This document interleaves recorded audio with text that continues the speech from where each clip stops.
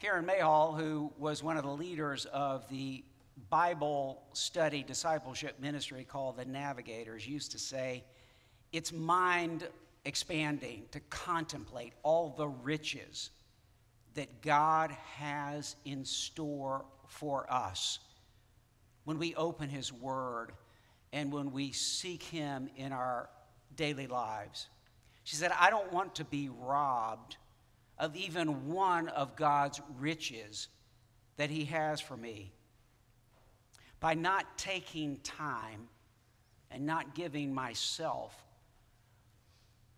opening myself to be invaded by God's grace and God's Spirit in my life. She said, I don't want to miss anything that God has for me on a Monday, on a Tuesday, by not listening to what He's telling me, by allowing the routine and pressing matters of what's going on in my life to bankrupt me from the riches and the blessings that God was offering me that day and by extension in my life. I want to encourage each one of us to open ourselves to the richness of the blessings that God has for us. And today's sermon is titled, Jesus' Better Blessing.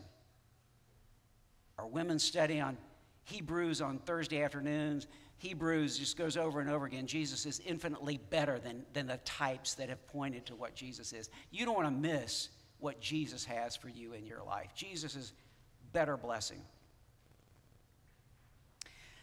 Friday night, it's kind of a long Friday. I'd been out to done some work here at church and done some other things on Friday morning. Then I went out to Kilmichael to the National Cemetery there to be with Sandy Jackson and her family for the funeral for Sandy's dad.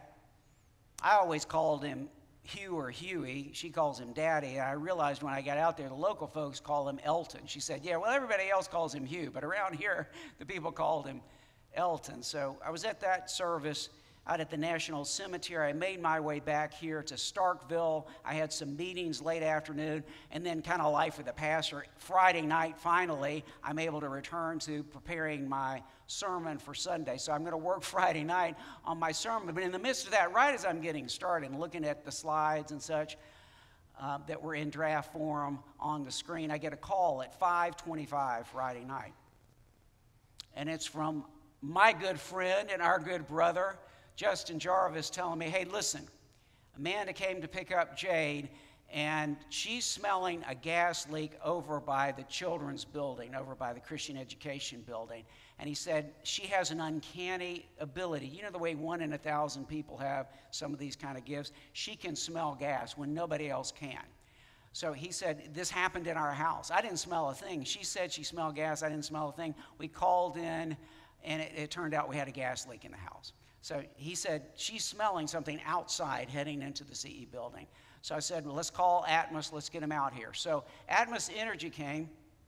The guy gets here a little after 6. He's out, and sure enough, he detects with his equipment that we've got some kind of leak as you head into the CE building over here around the side.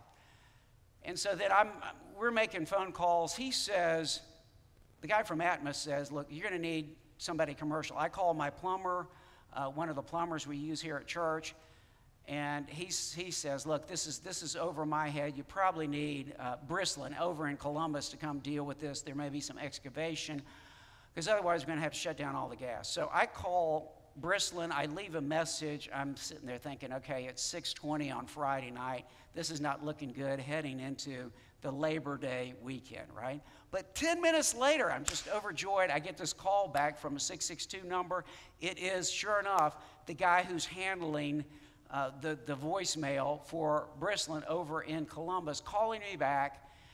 And I start telling him what's going on. Look, we can shut down all the gas for all our buildings, but that's going to be bad because I got church on Sunday. You know, we like to do like fellowship cinnamon rolls and stuff. But then the big thing is, look, I've got all kinds of children that come to our preschool. We want to have hot water for them. We want to be able to wash the blankets and the the dressings for the little babies at our preschool on Tuesday. We won't be able to feed them a hot lunch on Tuesday, Wednesday if we don't get this thing fixed.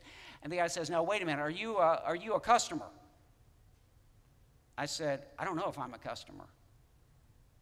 He said, well, my supervisor tells me I can't talk to anybody during off hours unless they're a customer. So the rule is I can't talk to you right now if you're not a customer. Do you have the app? Because you really ought to be doing this on the app. And I said, I don't have the app. I don't know. Look, I need help. I need help. I'd really like to not shut down the gas in all my buildings. And he says, well, I can't really talk to you anymore because you're not a customer. I can't verify that you're a customer. I said, look, let me tell you this.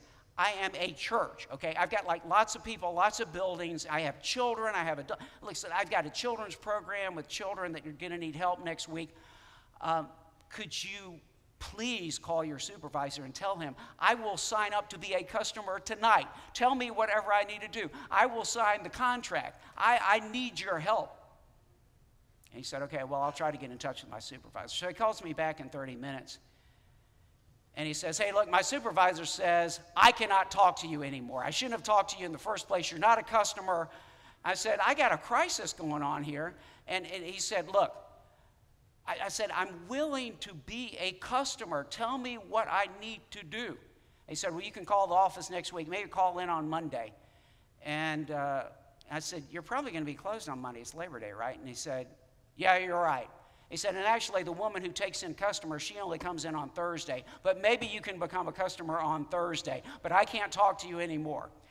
So anyway, so we shut down the gas to all the buildings, and we're still trying to deal with that situation. All of this to say, children, teenagers, and adults, do not be a bureaucrat. What I just described is a classic bureaucratic, buck-passing, hey, it's not my problem, buck-passing move. Don't be a bureaucrat.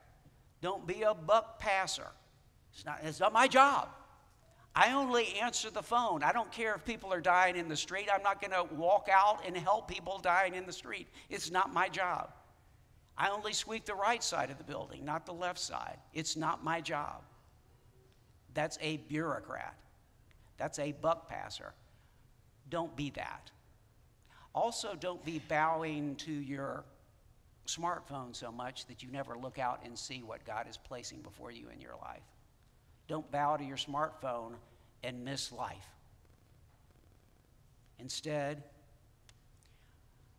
be a blessed blessing giver. Be a blessed blessing giver. Now, you could say, well, wait a minute, Pastor Martin.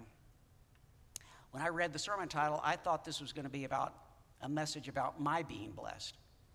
But are you talking about being a blessing giver or about being blessed? And the answer is yes. The two, it turns out, are inseparable. They're married. Being blessed is being a blessing giver. Being a blessing giver is being blessed. And today we're going to look to Jesus' better blessing. You do not want to miss the blessing that he has on offer to you. There's all kinds of people trying to sell you all kinds of things in between football game, television programs and stuff like this. Look, I'm telling you, Jesus is offering you a far better blessing, a lasting blessing, than anything you're ever getting on offer from this world. So let's turn to Genesis chapter 12, verses 1 through 3, and then we'll also turn to where we are as we preach through Luke's gospel, Luke 11, 27 and 28. Hear now God's word. This is when the Lord calls a man named Avram to leave Haran and to go to a land that the Lord promises, I'm going to show you. You don't know it yet, but I'm going to show it to you. Now the Lord said to Avram, go from your country and from your kindred, that means your family, and your father's house to the land that I will show you. And I will make of you a great nation, and I will bless you and make your name great, so that you will be a blessing. I will bless those who bless you, and him who dishonors you I will curse. And in you all the families of the earth shall be blessed. And then to where we are in Luke's gospel as we preach through it, Luke 11, picking up at verse 27. As he, this is Jesus, said these things, a woman in the crowd raised her voice and said to him, Blessed is the womb that gave you birth, and the breast at which you nursed.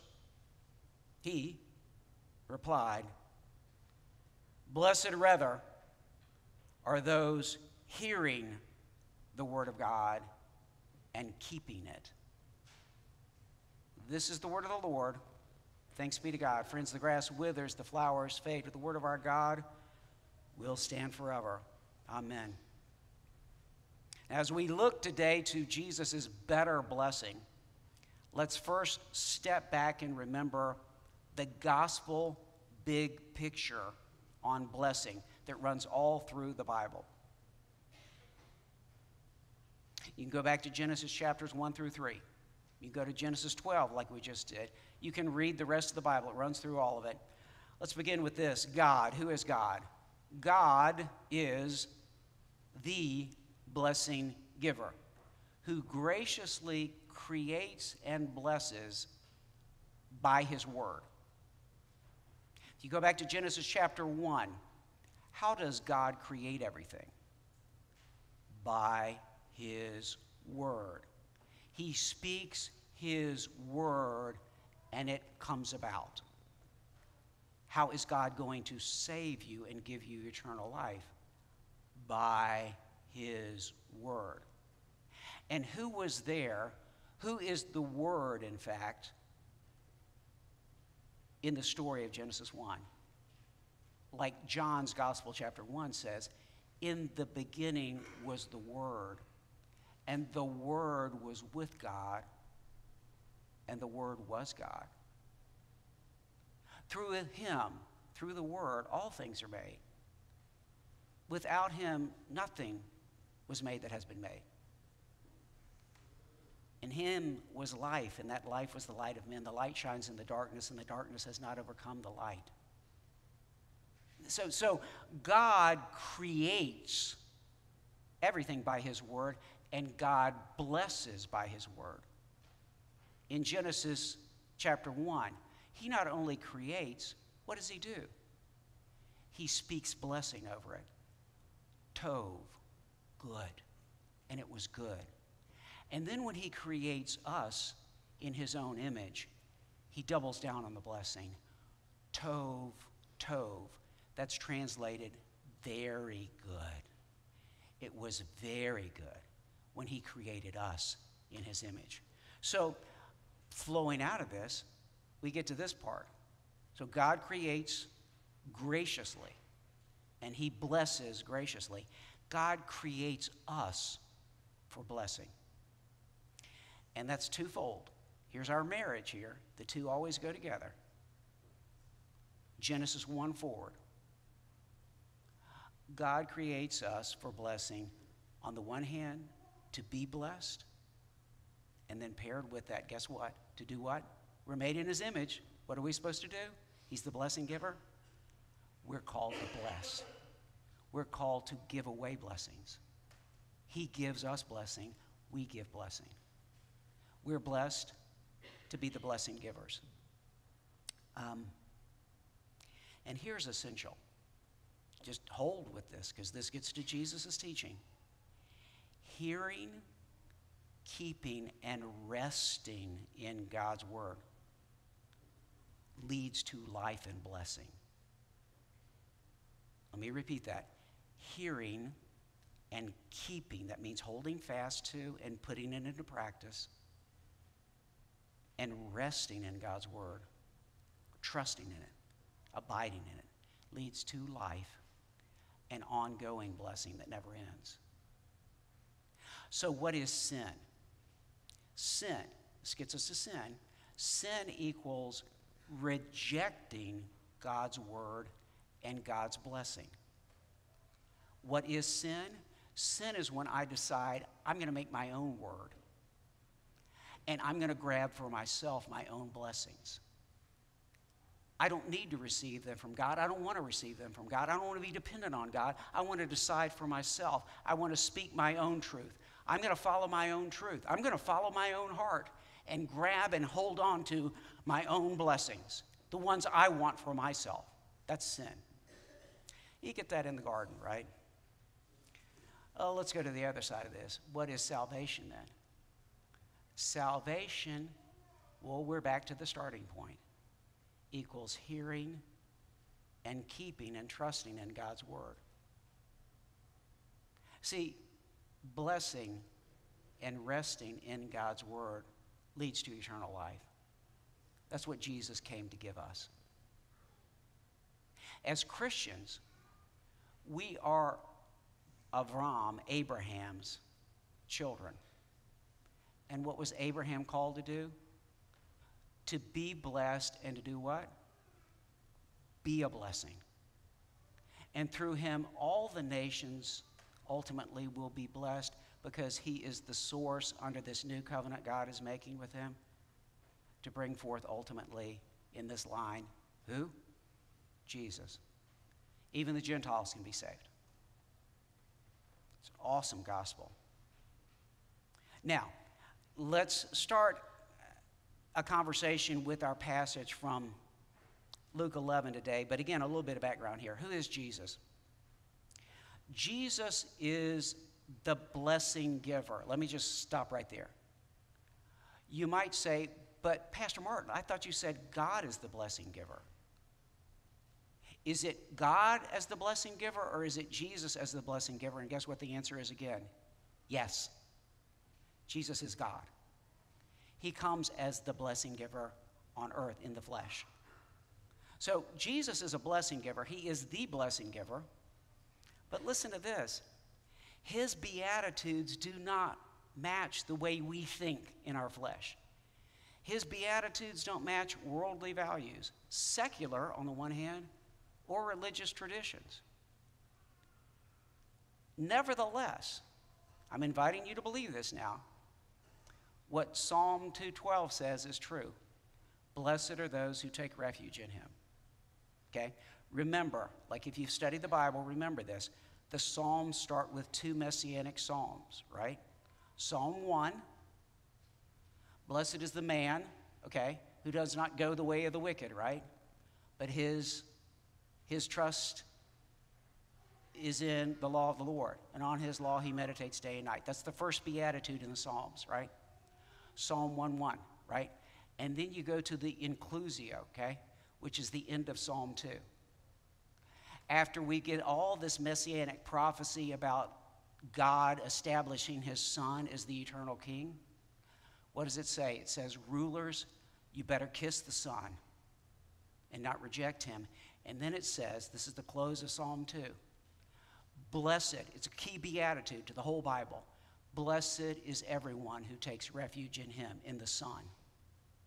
I mean, that's the gospel. You already get the gospel right there. That's the key to the whole Bible and to your salvation. Okay, so what I'm telling you is two things.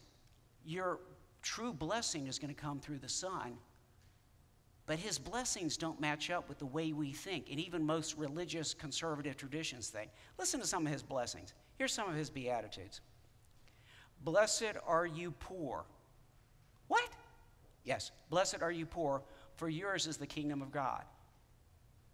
But on the other hand, woe to you who are rich right now, because you're receiving your comfort here on earth, and you're not going to get it in eternity. Jesus also says this is another beatitude Jesus gives. Blessed are you who are full right now, fat and happy, because your fullness is going to end when you die, and you're going to starve forever in eternity. But blessed are you who hunger now, for you will be filled. That's the way Jesus teaches. That's the way Jesus gives blessing. Jesus says this, blessed are you when people hate you and exclude you and insult you. And you might be saying, wait a minute, that doesn't make any sense because I'm a people pleaser and I want to fit in. Teenagers always want to fit in. I want to be in the in group. Adults do the same thing. I just kind of see big teenagers. I want to be in with the in group at the country club. I want to be at the in group with this or that group. I want to be at the in group at that, at Mississippi State or whatever. And Jesus says, no. Blessed are you when people hate you and exclude you and insult you and reject your name as evil on account of the Son of Man. You come with me, Jesus says. You're not going to be popular all the time, but you'll be with me forever. And then he turns around and he says this, but woe to you when people speak well of you. Well, I thought that was the whole goal of life, to make everybody think I'm really cool, right? No, Jesus says, if that's your gospel, it's a false gospel. Woe to you when people speak well of you. And then we get to this one. The Apostle Paul places it as his key message as he is really preparing to go to die when he talks to the elders at the church in Ephesus. After talking about wolves coming into the church and all kinds of stuff like that, he says this, remember the words of our Lord Jesus who said, this is in Acts chapter 20, verse 35, it is more blessed to give than to receive. It is more blessed to give than to receive. Now, the world's not going to teach you that. The world's going to teach, oh, no, you got to be crazy. It's a lot better to get than to give. So that's Jesus as the blessing giver. He's different. I got to be truth in advertising here. Jesus is different than the world. But you know what? Real life comes from him. Now, let's go to the woman. Kudos for this brave woman's, first of all, support for Jesus publicly and her beatitude. In the face of, remember what's going on in this passage, in the larger passage of Luke 11? People are bad-mouthing Jesus. Some of the religious leaders are saying, well, he cast out demons because he's in league with Beelzebul, the prince of demons. And other people are saying, well, sure, he cast out that demon, and that man who never was able to talk his whole life can suddenly talk, but show us something big, Jesus. Show us a sign from heaven. And it's obvious by this point, by the time you get to Luke 11, the religious authorities are against Jesus. So you would have to almost have a death wish to speak out publicly for Jesus at this point. And this is not a man who does it. Catch this. This is a woman in first century Palestine who's willing to go out on a limb and speak for Jesus. This is awesome bravery by this woman. And she speaks publicly in the face of, look, all the authorities are against Jesus. They're getting ready to kill him, and you're going to speak out for him? Yes, she does. And then beyond this, her beatitude is really actually pretty deep. It harmonizes with the first beatitude we read in the whole gospel story. It comes from a woman named Elizabeth, who is the mother of John, okay? John the Baptist. And let me remind you of what's going on in that, but there's two beatitudes I need to tell you about. This woman, who's publicly proclaiming Jesus, says, blessed is the womb that gave you birth and the breast at which you nursed. Now, let me just teach you a little bit on the way they talked back then. She's not really talking about the breast and the womb, okay? She's not idolizing the breast and the womb. This is what's called in literature a metonymy. It's like something that stands for something larger, okay? So she's saying, like, your mother is really blessed to have given you birth, number one. But number two, what the woman is saying is, I'm actually hailing you, Jesus. Your mom must be really proud in how blessed your mom is to have given birth to the Messiah. That's what the woman is actually saying. Okay, you're the Messiah. Your mom was really blessed to give you birth. And the woman is hooking back, though, to earlier beatitude that we saw in the Bible, in Luke's gospel. You may remember, I made a big deal of this when we looked at Luke chapter 1. For 400 years, the Holy Spirit was silent and did not speak through prophets. For 400 years. And the first time we get the Holy Spirit bringing a message through a prophet is what? Through an unborn baby. You remember this? When Mary shows up, she's now pregnant with Jesus. She shows up to visit Elizabeth. Mary shows up, and the baby inside of Elizabeth leaps for joy because the Messiah is here. That's John the Baptist. That's the first time we get the Holy Spirit prophesying in 400 years. And then playing off of that, Elizabeth speaks her first beatitude. And she says this, you'll hear this. This sounds just like what the woman says in Luke 11. She says, "Blessed are you among women, and blessed is the fruit of your womb." Now that's Luke 1:42. And that links all the way back to Genesis 3:15. I mean, it's deep stuff. But the second beatitude is infinitely higher. Do you remember the second beatitude Elizabeth gives? It's in Luke 1:45. Luke chapter 1, verse 45. She says, "Blessed is she who believed that there will be a fulfillment of what was spoken to her from the Lord." In other words, the real blessing is hearing and keeping the word. Exactly what Jesus says. And so Mary is not simply the womb who gives birth to Jesus. She's the woman who becomes a believing disciple. That's where the real blessing is. Which brings us to, finally, Jesus' better blessing. Jesus responds to this woman who's so excited about him, and he says, "Blessed rather are those hearing and keeping the word of God." Hearing and keeping the word of God. Now let me apply this for us. This means that faith and being a follower of Jesus is not about our family of flesh.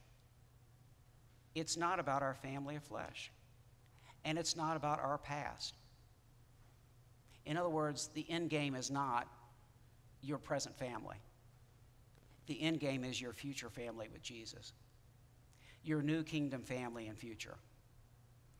This response of Jesus, this beatitude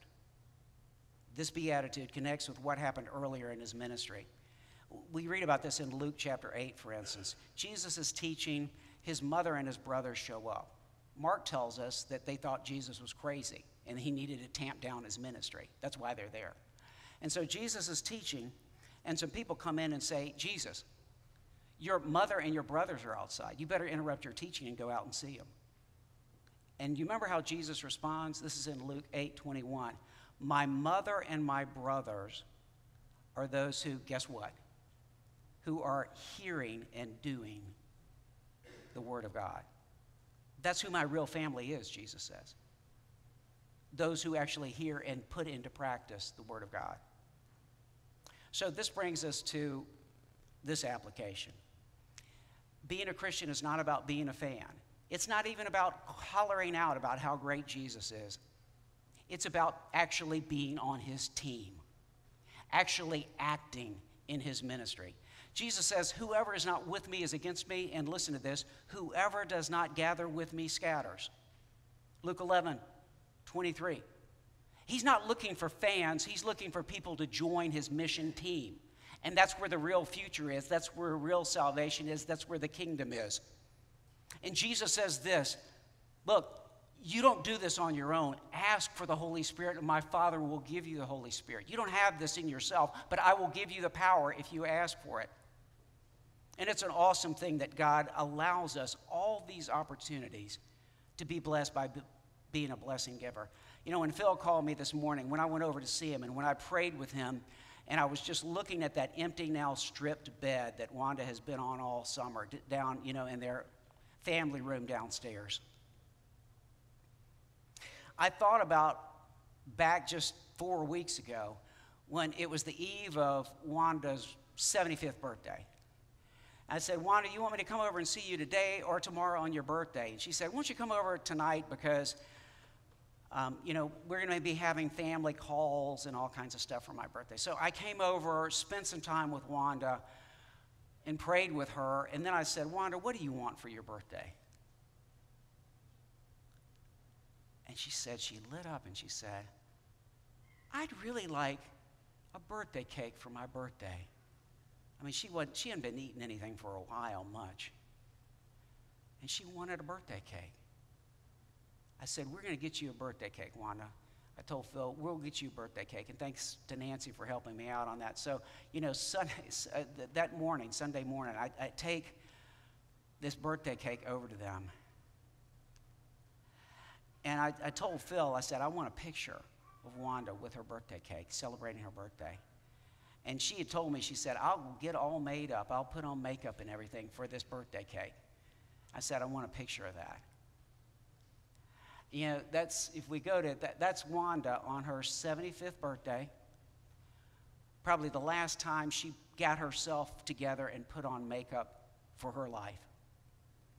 And that's all because, you know, God just gives us these opportunities. I'm a scrub team member. I'm a third or fourth team member. Some of you guys are starting members of this team, but, you know, who pick up on opportunities to be blessed by being a blessing giver. That's really what life is about. This is what real life is about in Christ with God. And, you know, you don't forget those blessings. Those blessings last forever. And Wanda's now home with the Lord, but you know what? She got to celebrate and look up with some joy on her 75th. Jesus says this, if anyone loves me, he will keep my word, and my Father will love him, and we will come and make our home with him, with you, if you'll open yourself to this blessing, to this blessed life of him. Don't miss any of the riches he has for you in your life. Don't run through this life running in your own understanding. Look to him. He'll open the door. Love him. Hear and keep his word. And know the joy of being blessed by being a blessing giver. In the name of the Father, the Son, and the Holy Spirit, now and forever. We hope you enjoyed this sermon from First Presbyterian Church in Starkville, Mississippi. If you want to find out more about our church and our ministries, please visit fpcstarkville.org. If you'd like someone to reach out to you and maybe grab coffee or lunch to get to know us a little bit better, you can go to fpcstarkville.org/connect and fill out the form there.